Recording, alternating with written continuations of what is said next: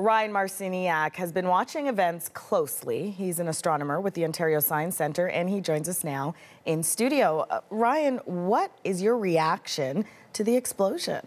Well, I was watching it live, and I was just shocked when I saw it. SpaceX has had 18 successful launches with this rocket in a row. So for it to fail, it was a surprise to everybody. Everyone who was watching, everybody who was live tweeting the event. We're all shocked right now. And what do you think went wrong? Well, it happened about 2 minutes into the flight. It was an altitude of about 45 kilometers, and that's right when the first stage separates. That's the first rocket that's taking it up into space. It separates from the rest of the capsule. And something had happened where it didn't separate properly, and then we saw the whole rocket explode in a matter of about 3 seconds. When you say the shock of it all, can you describe that to me when you were watching it? Yeah, I mean, when you look at something like this, it's carrying, 5,000 pounds of cargo, of science experiments, work that people have put in, supplies, clothing, all these things that are going up to the astronauts who are isolated above the International Space Station. And so to see it all lost, and the hard work of these people, these scientists, these engineers, to put all this together and have it be completely destroyed is really sad. So how big of a setback is this then? It's the second big setback that's happened for International Space Station supply missions in the last couple of months.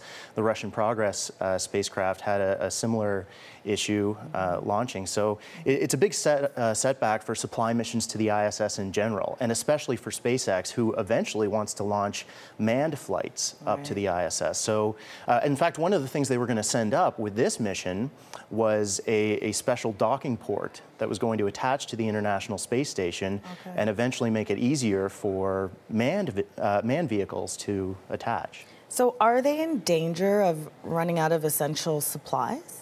Not at all. The International Space Station, the international space community, this is all taken care of. There's a number of different resupply missions that are constantly on schedule to fly up to the ISS. In fact, I believe the next one is this Friday.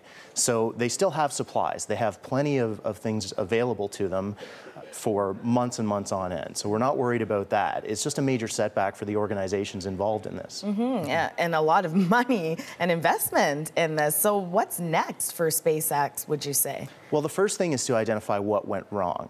That's what is on everybody's mind right now. We're all questioning what happened, why did it happen, how can we prevent this from happening again? So that's going to be SpaceX's first priority. After that, they still have a contract with NASA for 6 more missions.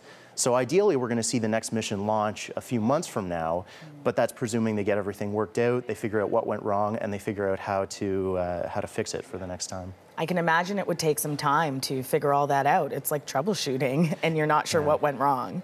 It's true. They have special teams. NASA has special teams who come in and assess the entire situation. The control room gets plenty of data from the craft, and so once they take a look at that data and figure out what exactly went wrong, they'll be able to determine some steps for the next launch. Okay, thanks for the breakdown, Ryan. My pleasure. Appreciate it. Ryan Marciniak is an astronomer with the Ontario Science Centre.